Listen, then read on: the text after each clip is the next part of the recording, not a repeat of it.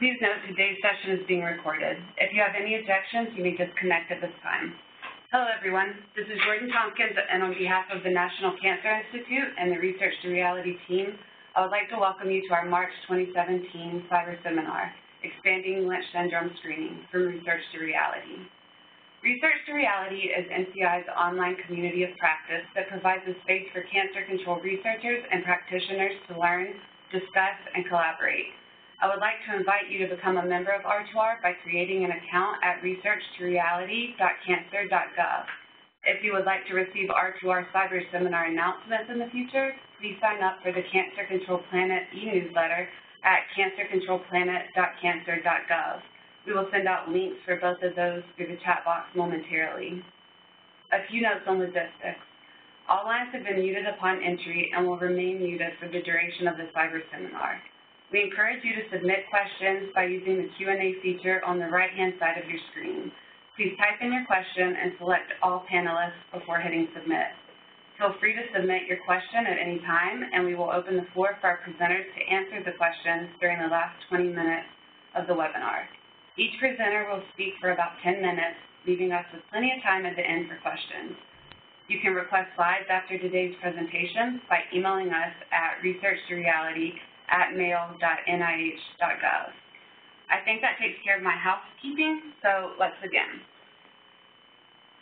Today, I'm delighted to welcome all our presenters, Dr. David Chambers, Ms. Heather Hempel, Dr. Greg Firo, and Ms. Deborah Duquette. Dr. Chambers will reflect on the NCI-hosted workshop, Approaches to Blue Ribbon Panel Recommendations, the Case of Lynch Syndrome, that took place in late February. Then we'll jump into 3 engaging presentations and current work being done related to Lynch syndrome screening practices. So without further ado, David, the floor is yours. Thanks, Jordan, and thanks to everybody for joining us. Of course, March is Colorectal Cancer Awareness Month, and we thought that this would be a good chance to reflect on some great work that our speakers are doing, as well as some recent events that we at the NCI have been engaged in. Lynch syndrome, which confers a much, much higher risk of colorectal cancers, endometrial cancer, as well as other cancers, has had a number of different reports surrounding it that have advocated for enhanced screening, particularly for those with colorectal cancer and their relatives.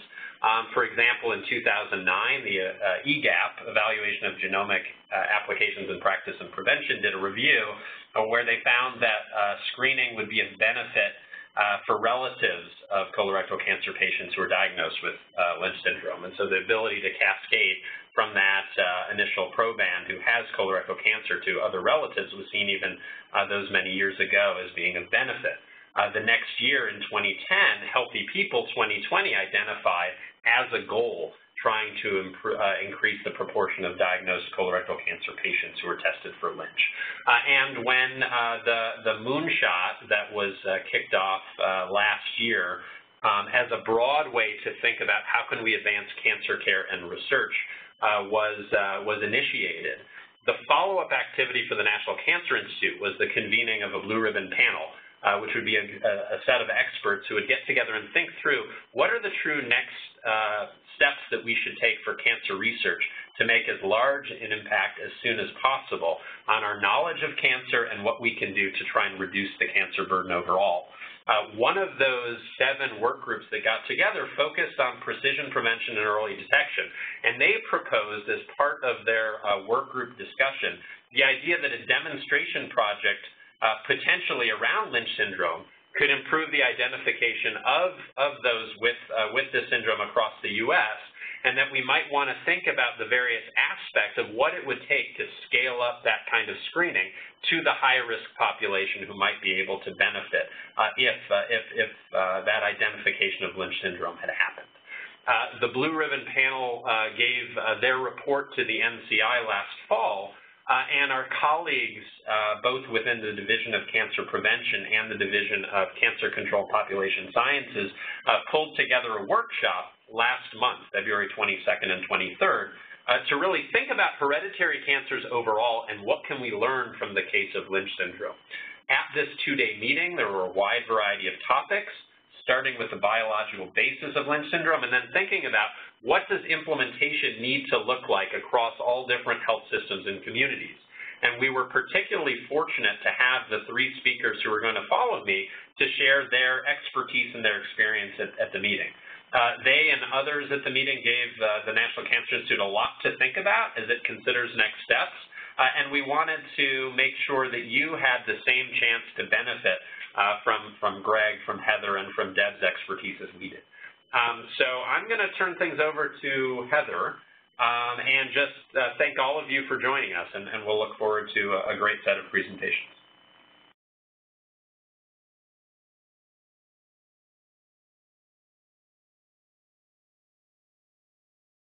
Hi, everyone. It's really exciting to be here. I am looking forward to talking to you about some of the work we've done at Ohio State on universal tumor screening for Lynch syndrome, which is a way to identify as many patients with Lynch syndrome as possible by doing a screening test on the tumor when a person undergoes surgery for their cancer and the tumor is sent to the pathology department. We'll start with just some basics about Lynch syndrome. It's the most common inherited cancer syndrome in the world, affecting over 1.2 million individuals in the United States alone. It's an inherited condition that causes high risk for colorectal cancer, endometrial cancer, stomach cancer, ovarian cancer, and several other cancers. But the main cancers associated with Lynch syndrome are really preventable with earlier and more frequent screening. For example, starting colonoscopy at age 20 to 25 and repeating it every 1 to 2 years has been shown to be extremely effective at preventing colon cancers among individuals with Lynch syndrome. But the key is identifying those individuals so they can benefit from that screening. And this is where the problem lies, because we estimate that 95% of people with Lynch syndrome are not aware of their diagnosis.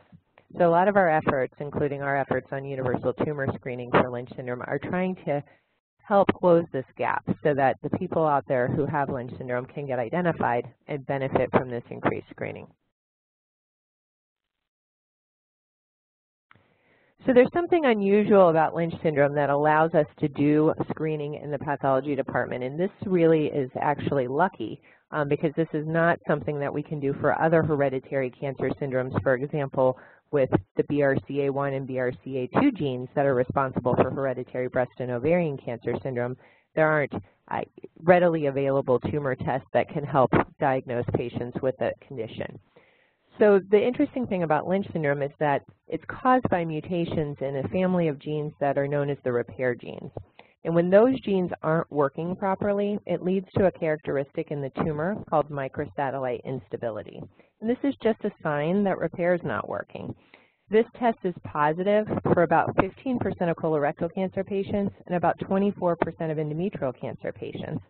And it identifies a group of patients that are more likely to have Lynch syndrome. It's not diagnostic because not everybody with microsatellite instability has Lynch syndrome, but it is a screening test to tell you who's more likely to have it. There's also very good antibodies for the 4 proteins that are made by the Lynch syndrome genes. And so if those Lynch syndrome genes are working properly, those 4 proteins will be present in the tumor. And if any of those genes are not working properly, possibly because the person was born with a mutation in that gene and has Lynch syndrome, then that protein will be missing in the tumor. And this image you see on the left side of the screen is an example of that. Here you can see nice brown nuclear staining of MSH2 and MSH6, but absence of MLH1 and PMS2, which indicates that there's a problem potentially with the MLH1 gene in this patient. Could be Lynch syndrome, could be something acquired, but again, it's identifying a group of patients that are more likely to have Lynch syndrome so that you can follow up with those patients and offer them genetic testing, which would actually confirm the diagnosis. So neither of these screening tests confirms the diagnosis, they just identify patients more likely to have it. But this has become very important in the last 2 years because it turns out any patient with colorectal cancer or endometrial cancer for that matter who has this microsatellite instability characteristic in their tumor seems to really benefit from immune therapy. New drugs targeting anti-PD-1 or anti-PD-L1 have been shown to be very effective in patients with microsatellite unstable tumors. So this is something that a lot of oncologists would like to know for their patients for treatment purposes as well.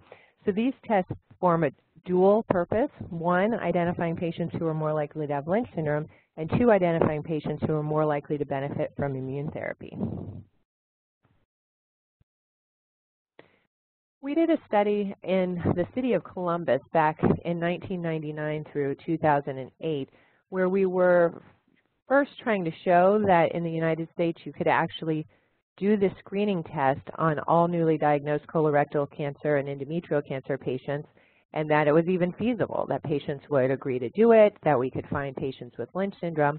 And this is some of the earliest work in universal tumor screening for Lynch syndrome, which I'll review with you now. And it was funded by the National Cancer Institute. There's the grant number here on the slide. All told, over a 5-year period, we enrolled over 1,500 colorectal cancer patients, and they all had the microsatellite instability test, and 12% had that microsatellite instability, indicating again that they were more likely to have Lynch syndrome, but also, as we now know, more likely to benefit from immune therapy if it was needed. They got follow-up genetic testing and additional testing to see if that immunohistochemistry test worked, to look for an acquired cause of MLH1 absence, and full genetic testing to see if they did in fact have Lynch syndrome. And we found that 44 of the 1,566 patients did have Lynch syndrome, for a prevalence of 2.8%, which is actually quite high. It's around 1 in 30 individuals with colon cancer who have a Lynch syndrome, which makes this, again, one of the most common conditions in the world. We also looked at a group of over 560 endometrial cancer patients. With endometrial cancer, there's a higher proportion that have that microsatellite instability. We found 23% in our cohort from Columbus. They got the additional testing, and interestingly, a very similar prevalence of Lynch syndrome was found among all newly diagnosed endometrial cancer patients. So it's been somewhat surprising to us that it's been a little bit easier for most institutions to implement universal tumor screening for colorectal cancer than it has been for endometrial cancer. If the purpose was to identify patients with Lynch syndrome, the prevalence is the same. And now that we have the added benefit of identifying patients who can benefit from immune therapy, endometrial cancer patients have more to gain, since almost a quarter of them have the microsatellite instability characteristic and could benefit from that therapy. We looked a little closer at the colon cancer patients that we found to have Lynch syndrome in the citywide study, and found that they were a little different from the patients you usually see in a high-risk genetics clinic. For example, the average age of diagnosis was older than what had been previously published for Lynch syndrome based on high-risk clinics, with an average age of 51. But they ranged from being diagnosed with colon cancer at 23 all the way up to 87. Importantly, half of the patients found to have Lynch syndrome were diagnosed after age 50, which was important because some people at the time were considering maybe only doing universal tumor screening for Lynch syndrome in young patients, and we were able to show that half of the Lynch syndrome cases would have been missed. Also, somewhat disappointingly for me as a genetic counselor, we were able to show that the family history criteria that were well known at the time, the Amsterdam and Bethesda criteria, actually would not have performed very well in this group, and we would have missed a quarter of the cases with Lynch syndrome had we only referred patients who met the family history criteria. The mutation spectrum was a little different too. You start to see many more MSH6 and PMS2 gene mutations in a population-based cohort than you do in a high-risk clinic, where you're going to see much more MLH1 and MSH2 mutations, since these are higher-risk Lynch syndrome genes. The next step in this study was probably the most important step, and that is, once we found those individuals with Lynch syndrome, offering genetic counseling and testing to all of their at-risk relatives. This is now referred to as cascade testing, and this is when you follow the mutation through the family. So for example, we know when we identify a patient with Lynch syndrome that half of their brothers and sisters and half of their children will also have inherited Lynch syndrome. We know that they will have inherited it from their mother or their father, meaning that their aunts and uncles on one of the sides of the family will also be at risk. Once you identify which aunts and uncles are at risk, they can be tested, and you only need to test your cousins if that aunt or uncle who is the parent of those cousins also has the mutation. So this can save money and be very cost effective, and these are individuals at very, very high risk for having Lynch syndrome. So it's so-called low-hanging fruit to get as many relatives as possible tested once a family is diagnosed with Lynch syndrome. In our citywide study, we were able to test almost 300 additional relatives and found 130 additional relatives who were positive for Lynch syndrome. And importantly, most of these relatives are unaffected individuals who had never had cancer yet. And so they were identified in time to benefit from the intensive surveillance guidelines that we discussed earlier, potentially preventing cancer diagnoses and hopefully at the very least catching them early when they're treatable. So on average, we tested about 6 relatives per patient diagnosed with Lynch syndrome, revealing an additional 3 with Lynch syndrome. The trouble is clinically, we don't seem to do this well. A nice study by Yuri Lauterbach found that we, on average, test about 3.6 relatives per patient diagnosed with Lynch syndrome and only about 1 test positive in the clinical setting. And I think the reasons for this is that in the clinical setting, the patients usually are referred to a local provider who they may or may not schedule with, and they have to, drive sometimes a distance and go in for that counseling. They're billed for the counseling, they're billed for the testing, and these are barriers sometimes for getting those family members in. In our citywide study, the counseling was free, the testing was free, and most importantly, I think, we provided it locally by traveling to the patients themselves and to their families.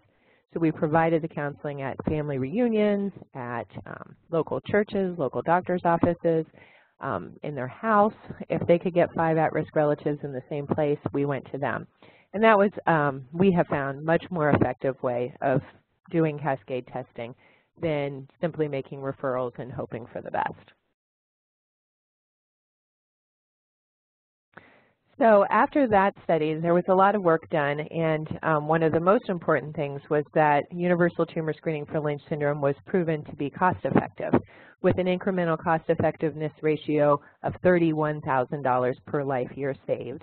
And experts agree that anything less than $50,000 per life year saved is a cost-effective intervention. So this was a really good sign.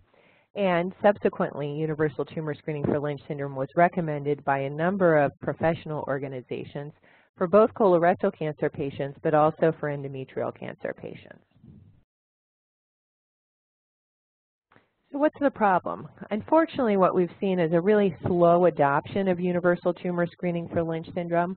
If we look at back in 2012, there was a survey done of a subset of cancer hospitals, and 71% of the NCI-designated comprehensive cancer centers that were surveyed were performing universal tumor screening for Lynch syndrome at that time. But as you can see, only 15 to 36% of community oncology programs were performing universal tumor screening for Lynch syndrome, and this is where about 80% of cancer patients are treated in the community. So those patients are getting disparate care. They're not getting this universal tumor screening for Lynch syndrome that we've now shown is feasible and cost-effective. And so that was the impetus behind our statewide study, which we just ended accrual to. This was a study performed in the whole state of Ohio from 2013 through 2016, but it's ongoing with family members, supported by internal funding at Ohio State. So here you can see that we have 50 hospitals participating throughout the state of Ohio. This is a 50-mile radius drawn around those 50 hospitals just to show that we have good coverage of the whole state. And we do have patients enrolled in the study who have colorectal cancer who live in all 88 counties in Ohio. We have performed a lot of testing, and this is a complicated testing algorithm. There's over 3,350 patients enrolled altogether, but we pulled the numbers when 2,510 had completed their testing. And so if you walk down from the top of the slide with me, the first thing that we did was the microsatellite instability test and the immunohistochemistry test. And if either of those were positive, the tumor was considered to have defective mismatch repair. So we found that in about 15% of our tumors, and all of these, remember, would benefit from immune therapy if needed. The next step was to figure out whether that was due to acquired MLH1 methylation, which is a common cause of defective mismatch repair that's not Lynch syndrome, or not. And so we actually tested for that methylation, and it was present in 63% of those tumors with defective mismatch repair. That's the gray box. But it was not present in 36.8% of those tumors And so that left 142 patients who were eligible for genetic testing because their tumor had defective mismatch repair and it was not due to acquired methylation. Those patients underwent a next-generation sequencing panel for multiple colorectal cancer genes, and we found 96 patients to have a hereditary cancer syndrome, or 3.8% of the total. 90 had Lynch syndrome, 10 had other syndromes, and the reason that does not total 96 is that we had 4 patients who had 2 syndromes. This did leave 46 patients with defective mismatch repair in their tumor that was not explained by a hereditary cancer syndrome. We did perform tumor sequencing in these patients and found 43 of the 46 had double somatic mutations in their mismatch repair genes, which is a known cause, not due to Lynch syndrome, of having a defective mismatch repair colon cancer. And these patients' family members do not need increased screening for Lynch syndrome. The 3 who did not have double somatic mutations and all of the 100 who had hereditary cancer syndromes got genetic counseling, and cascade testing was offered to their family. Importantly, in this study, we were actually able to do some testing in the patients who had proficient mismatch repair or methylation. So these are the orange box at the top and the gray box, which historically don't get testing because they are unlikely to have Lynch syndrome. But in this study, we were able to test those that met clinical criteria of being young at diagnosis, having a first-degree relative with colon or endometrial cancer, or having multiple colon or endometrial cancers themselves. So we had 924 patients who met those clinical criteria.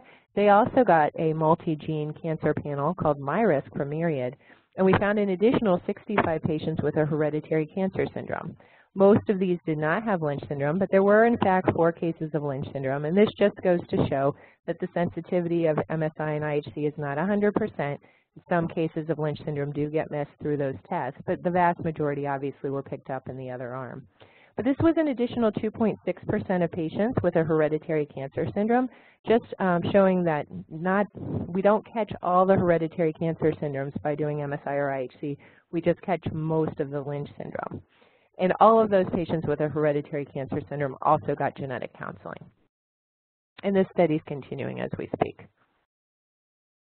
We enrolled a small group of endometrial cancer patients and only were able to test the patients with defective mismatch repair, and we're at 3.2% Lynch here. So again, a little higher than in the Columbus study, perhaps because of improved testing over the years, but we're not, we're close. It's somewhere around that 3 to 4% range.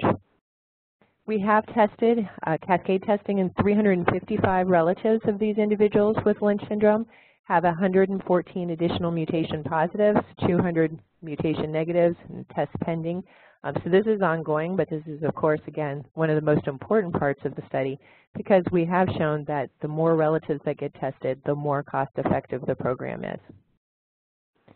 And I will end there and turn things over to Deb Duquette.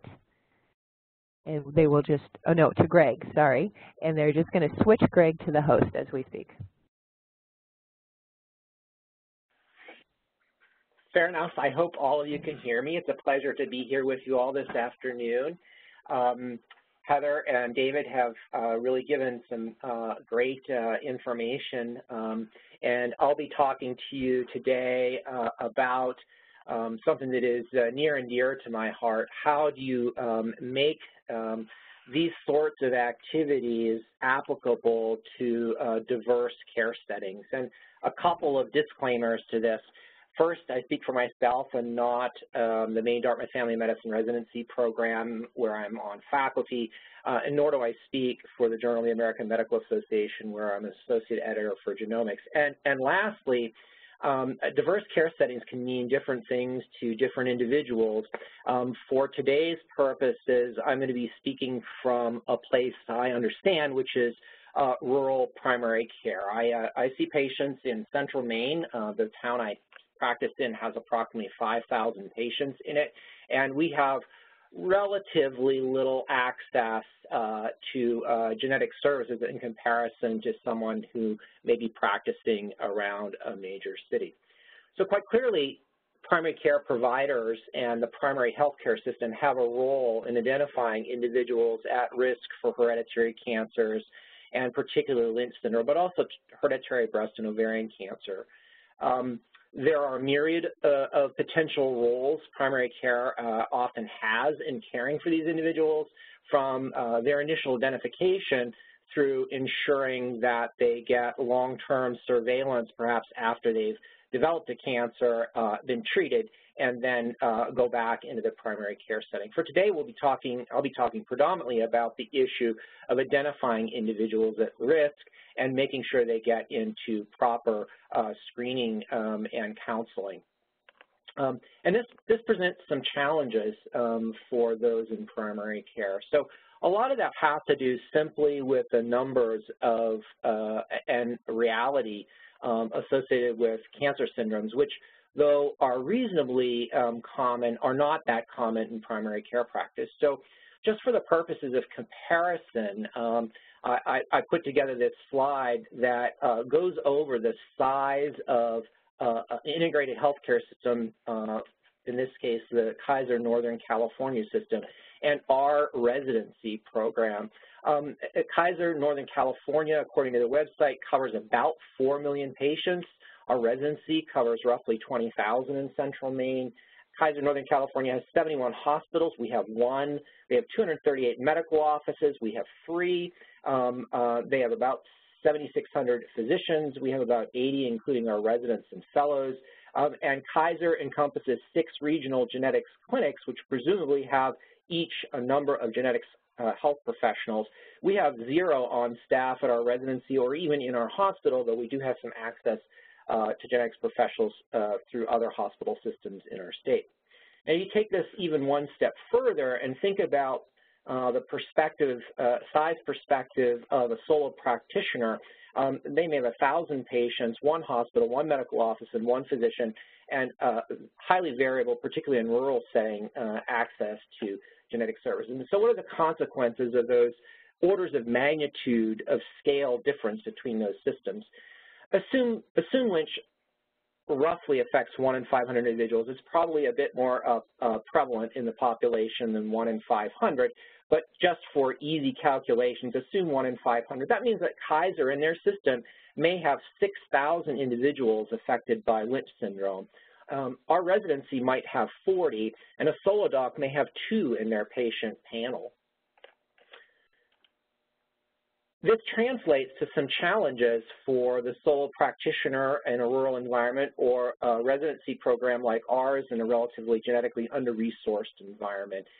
In that, to scale up detection of these individuals, whether you're talking about doing it through universal screening of tumor or through family history, requires a certain amount of infrastructure cost. And that infrastructure cost is granted larger in Kaiser than it would be for a solo doc, but relatively speaking, the economy of scale for setting up systems to detect and manage these individuals greatly favors systems that have large numbers of at-risk people in their population.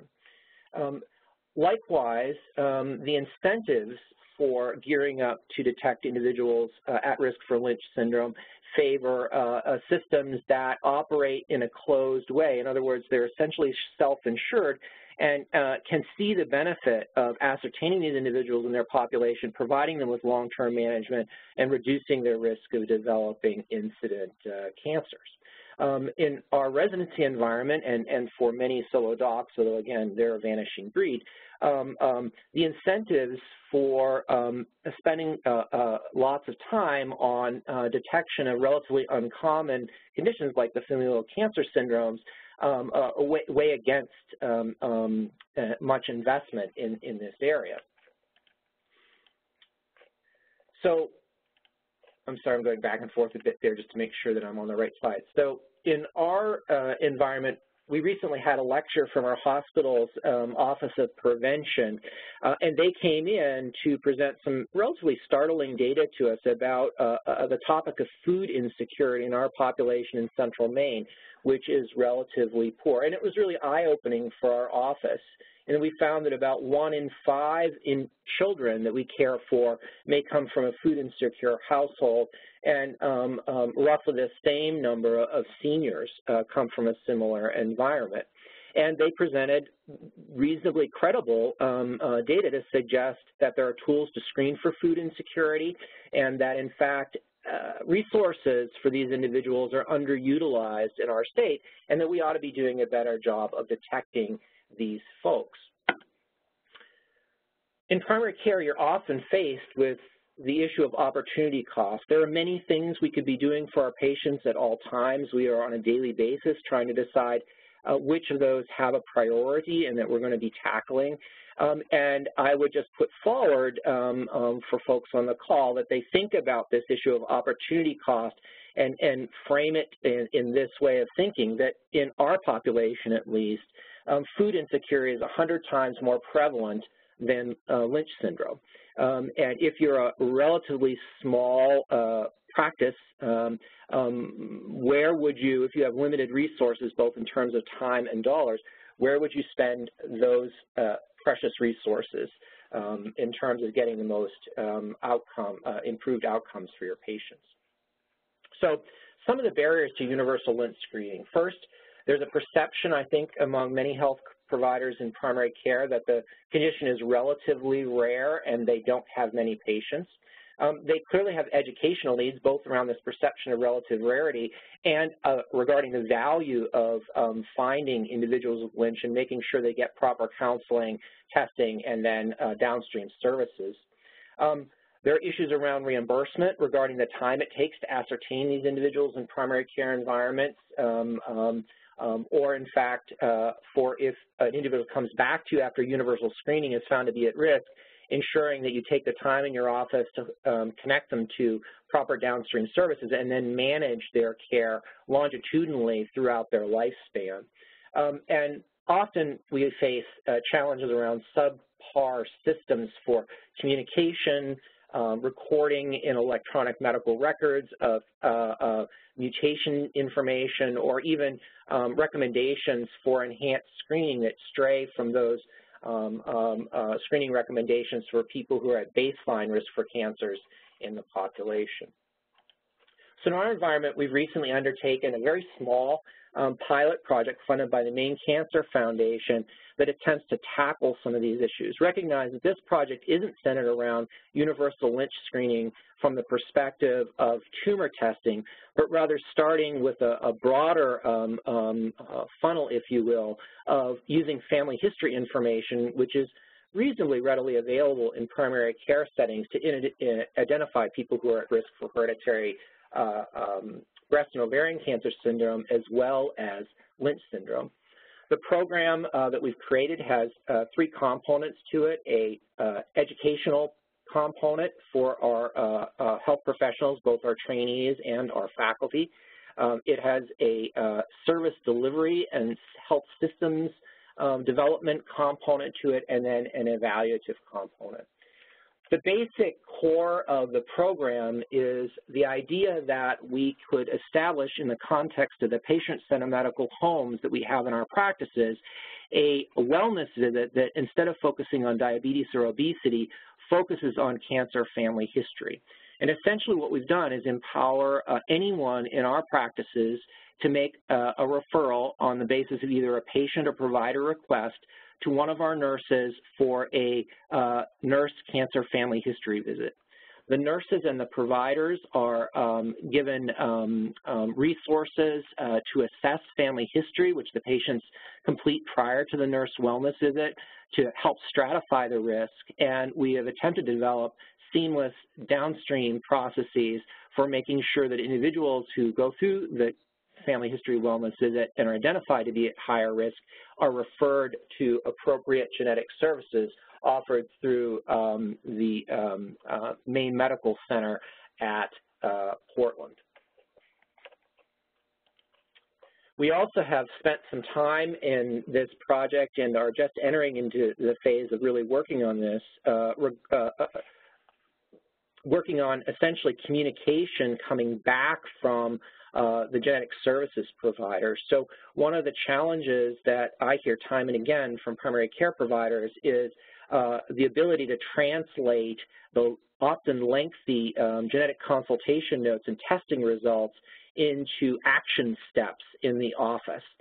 So we're working on both the form of referral letters and their structure, as well as developing the concept of a debriefing visit for patients in this context of the patient medical center medical home, which essentially encompasses an evaluation of what comes back from genetic services and codifying that in the medical record and their long-term healthcare management plan.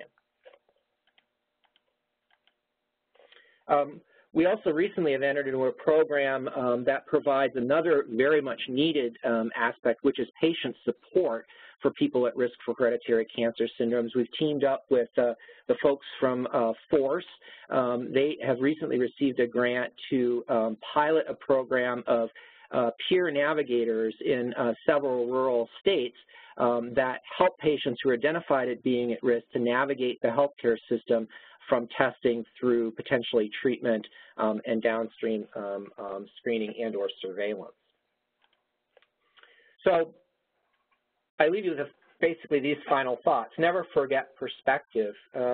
Many people in academic medical centers where actually a minority of cancer patients are seen and treated live essentially on the beach in this picture.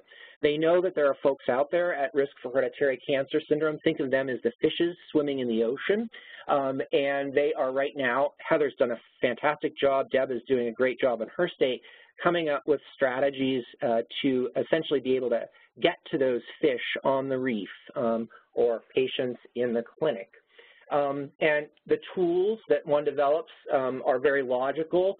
If you're in the context of a large health system or an academic medical center, snorkel and mask would be an admirable set of tools for reaching the fish on the beach.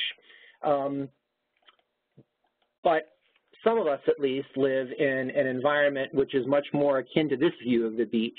And we need to be very cognizant of the fact that some of the tools that may be necessary aren't necessarily sufficient for helping folks in under-resourced environments do a better job of ascertaining individuals at risk for hereditary cancer syndromes such as Lynch syndrome. So in conclusion, approaches to tackling familial cancer syndrome detection, universal screening or otherwise, must take the care setting into account.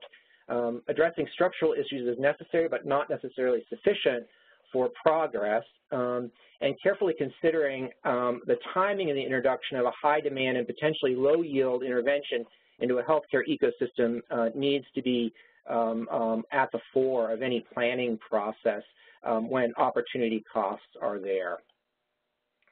And my last slide just thanks collaborators at the Maine Medical Center, the Jackson Laboratory Force, the Maine General Health Prevention Center, and lastly, the Maine Cancer Foundation, who provided funding for our small pilot project. Thanks very much.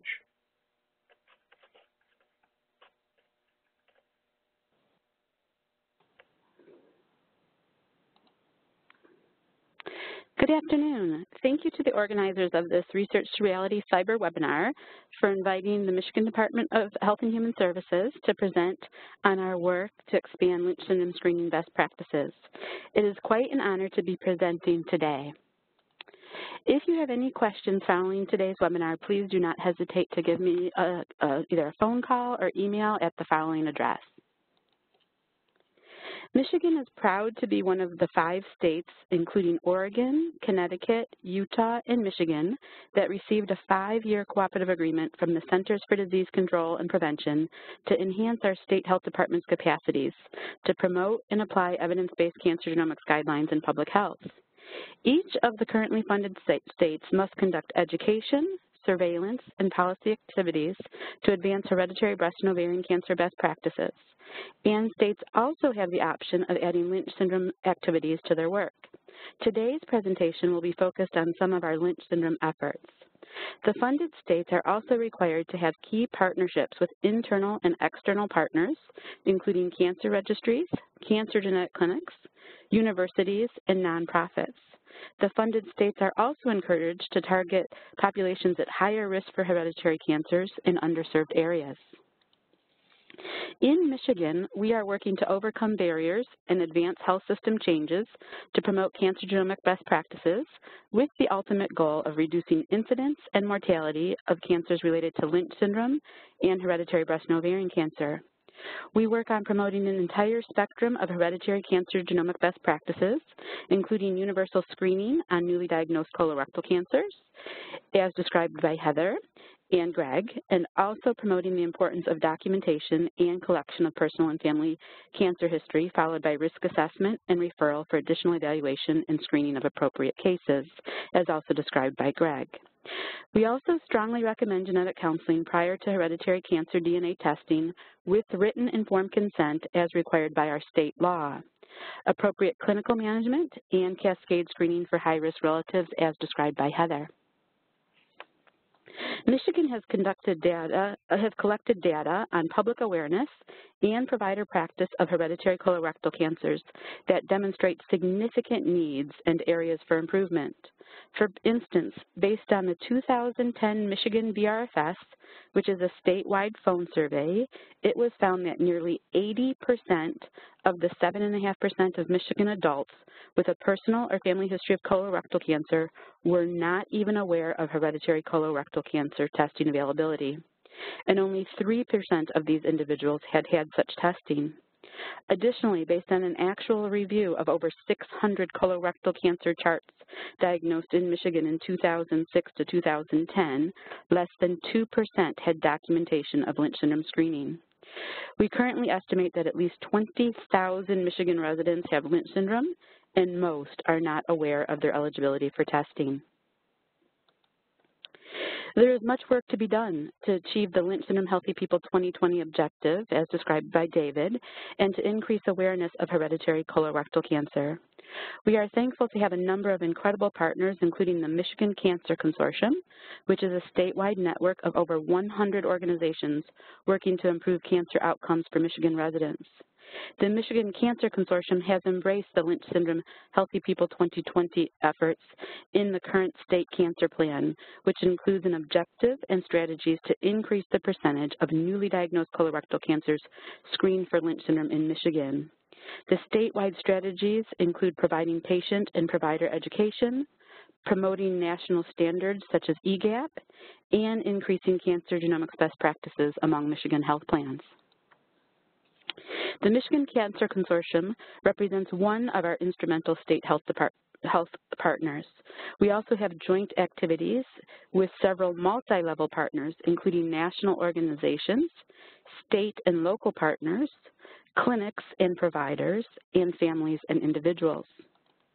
We are especially excited in Michigan about the recent Cancer Moonshot Blue Ribbon Panel recommendation for prevention and early detection, as described by David, which elevates the Lynch Syndrome Healthy People 2020 and our state cancer plan objective as an important nationwide priority for evidence-based implementation.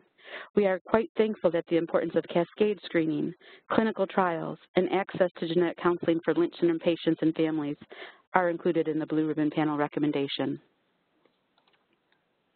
In order to achieve the Lynch Syndrome Healthy People 2020 objective, the Michigan Department of Health and Human Services, in partnership with the CDC, The Ohio State University, Huntsman Cancer Institute, and Emory University, created the Lynch Syndrome Screening Network, also called LESSON, with the vision to reduce the cancer burden associated with Lynch syndrome by promoting universal Lynch syndrome screening on all newly diagnosed colorectal cancer and endometrial cancers, and to facilitate the ability of all health systems to implement appropriate screening by sharing resources and protocols. There is no cost for institutions to join, and there are currently 95 leading cancer health systems and others who are members and partners of LESSON. LESSON maintains an active listserv and a website that has multiple resources to assist institutions to implement universal Lynch syndrome screening. The current 95 LESSON members are located in 30 states and 3 countries, including the U.S., Canada, and the U.K. Based on recent LESSON membership data, there have been approximately 44,000 cancers screened for Lynch syndrome by LESSON members since 2008, with significant annual increases reported, especially since 2014.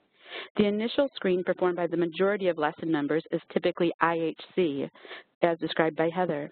The majority of lesson members typically begin universal Lynch syndrome screening on colorectal cancers, and then after about 2 to 3 years decide to add endometrial cancers to their screening program.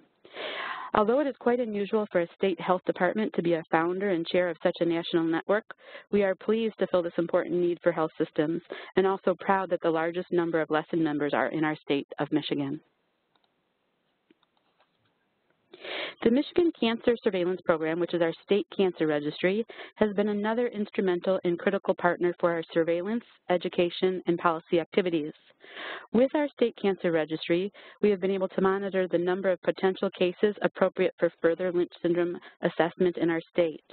Examples of cancer cases appropriate for further risk evaluation for Lynch syndrome include colorectal cancer, ovarian cancer, endometrial cancers, especially diagnosed at a young age, and multiple primary cancers. We have found that approximately 6,275 of these types of cancers are reported per year in Michigan. This surveillance data has been used in a number of ways, including disseminating information back to the over 150 reporting healthcare facilities in Michigan with educational materials, including information on how and where to refer such cases for clinical cancer genetic assessment. We have also conducted quality assurance chart audits to assess cancer family history documentation, Lynch syndrome screening, counseling, and testing. These chart reviews led to the discovery of needed improvements for family history documentation and the need for greater referrals for Lynch syndrome counseling and screening. These surveillance activities also resulted in policy changes and educational initiatives for local cancer registrars in Michigan about the types of hereditary cancer testing performed and the importance of family and personal history of specific cancers. Our state health department has also created a network of the cancer genetic clinics with board-certified genetic professionals in Michigan that provide de-identified data about their cancer genetic counseling visits and testing. As shown on the green map on this slide, most of these clinics are located in southern Michigan. By utilizing our state cancer registry data, we have identified counties in Michigan with a higher age-adjusted incidence and mortality of specific cancers appropriate for hereditary cancer screening. For instance, as shown in the middle figure, the map with the counties in red are those with a higher age-adjusted incidence of colorectal cancer. As shown, many of these red counties are in the thumb area of Michigan, which currently have no cancer genetic counseling clinics. We are therefore working to increase access to genetic services for individuals in these counties and creating tailored primary care provider education, such as in-person workshops and other provider activities with the 11 health systems in the thumb area. Our state cancer genomics program with key state partners such as the Michigan Cancer Genetics Alliance and Michigan Association of Health Plans also promote timely and relevant messages by authoring articles on Lynch syndrome and other hereditary cancers for newsletters and other publications that are disseminated to thousands of partners, providers, and health plan administrators. For instance, this month's Michigan Cancer Consortium article highlights the Lynch syndrome cancer moonshot blue ribbon panel recommendation and also provides other hereditary colorectal cancer updates. Impacting and supporting individuals and families with Lynch syndrome and other hereditary cancers is the impetus for all of our activities, and we recognize the great importance of advocacy and support groups as vital resources. Our State Health Department Cancer Genomics Program is proud to partner with several national and local support groups, including the first of 2 such local groups in our state for individuals with Lynch syndrome and other hereditary colorectal cancers, which is supported by the Cancer Support Community in Ann Arbor and Gilda's Club in Grand Rapids, Michigan. Importantly, tomorrow, March 22nd, is Lynch Syndrome Awareness Day and has been recognized in several states with efforts such as governor's proclamations. It is an honor to acknowledge the amazing national and local hereditary colorectal cancer advocates and to join efforts to promote Lynch syndrome awareness. In Michigan, our Governor Snyder has proclaimed the entire week as Lynch Syndrome Awareness Week.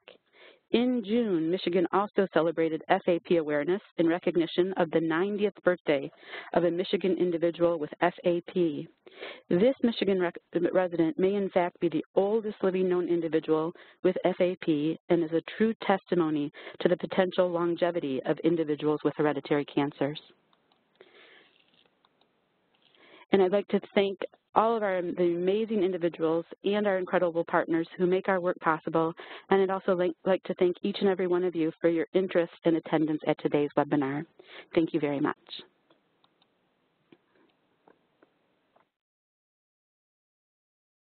Okay, great. Thank you for those wonderful presentations. We have just a few minutes left, and so we will hopefully be able to answer a couple of questions, but we'll also continue this discussion on research to reality. You'll get an email about that after the cyber seminar ends. So we've unmuted all of our speakers, and again, you can submit your questions using the Q&A feature on the right side of your screen. Just type in your questions, select the option to send it to all panelists, and hit submit. So our first question is from Juan Carlos, and he wants to know, would there ever be a situation where a colorectal cancer patient doesn't get tumor testing? Or in what case would someone not get tumor testing in general? So Greg, we could start with you, or anybody is welcome to answer. Sure. I would say that depending on what healthcare system you're receiving your care, there is quite a chance that you could experience a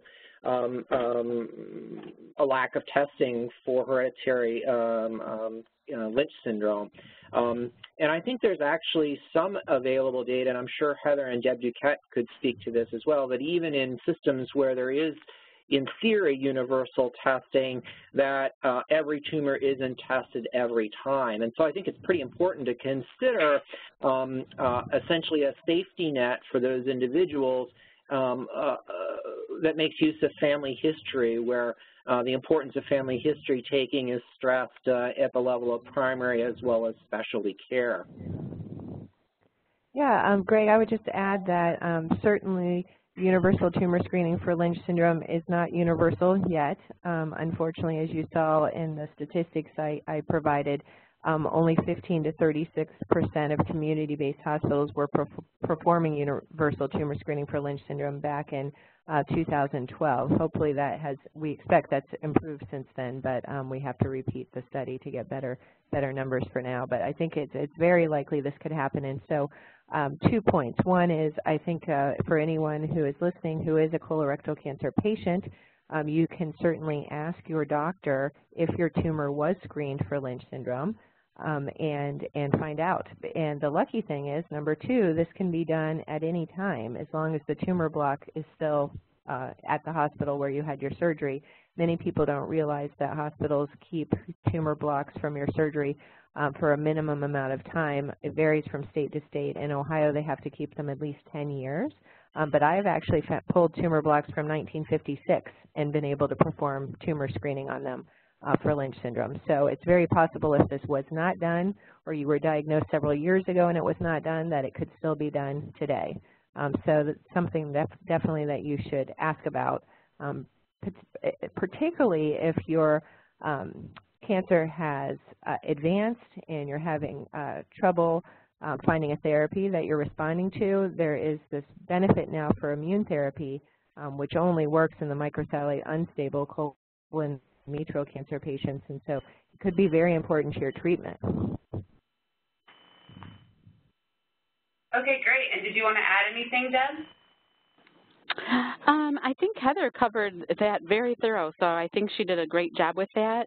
And I would just once again echo both Heather and Greg's thoughts too, that at least in Michigan, tends to be the more larger health systems that have implemented the universal screening, and the smaller community hospitals are a little bit later adopters to this, but it does tend to be, like as stated before, the community hospitals are ones that we're definitely trying to promote, especially in those more rural areas.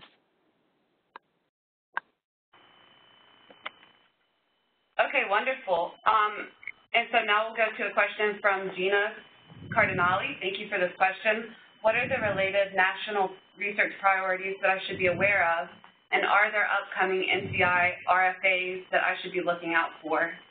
So I think it's David. I think that's probably a question best suited for me. So first of all, I thought that, we referenced it relatively briefly, and of course, Heather and Deb and Greg were part of this. But the workshop that was on February 22nd and 23rd, and information on NCI's website is available in terms of the agenda, I thought did a really nice job of pulling together over the course of the day and a half a whole set of potential opportunities for research. There was a lot of discussion about what kind of capacity in terms of the workforce, different tests that may be available, how does one create a better system, and what are some of the systemic challenges around trying to scale up universal tumor testing, cascade screening of relatives, et cetera. So just to think about and potentially view some of the materials from that workshop as potential research priorities to think about. As far as the process for NCI going forward in terms of initiatives, there are groups that have been brought together of NCI and other staff to think through next steps in each area. So I think what you'll likely see over the coming months are a whole range of different initiatives across the topics of the Blue Ribbon panel. And as was mentioned on here, one of the clear areas is hereditary cancers, and Lynch syndrome was seen as a nice case of that. So I would just say, keep an eye out over the coming months as to a whole range of next steps related to Blue Ribbon Panel and Moonshot.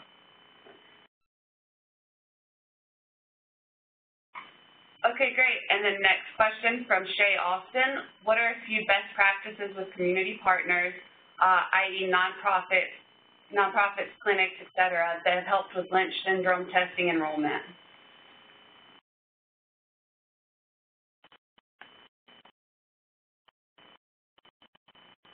So does anybody have any experience with that? Maybe Heather? This sounds like maybe, I'm not sure if this is trying to get some of the smaller institutions to implement universal tumor screening or to identify patients who are at risk and get them referred to cancer genetics.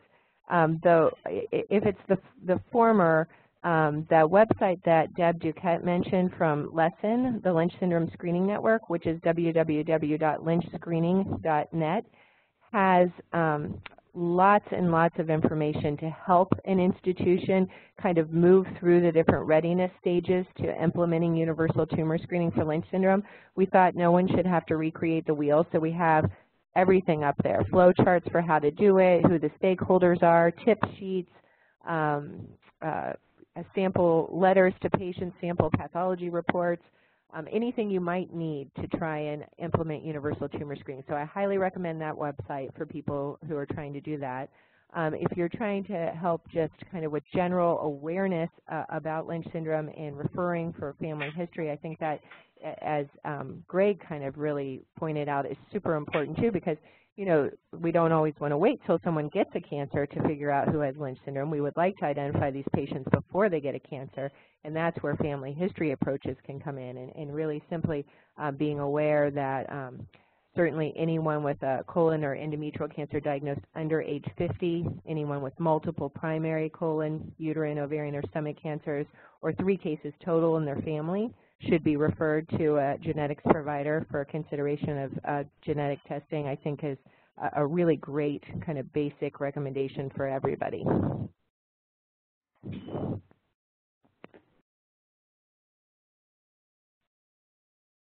All right, and then go ahead.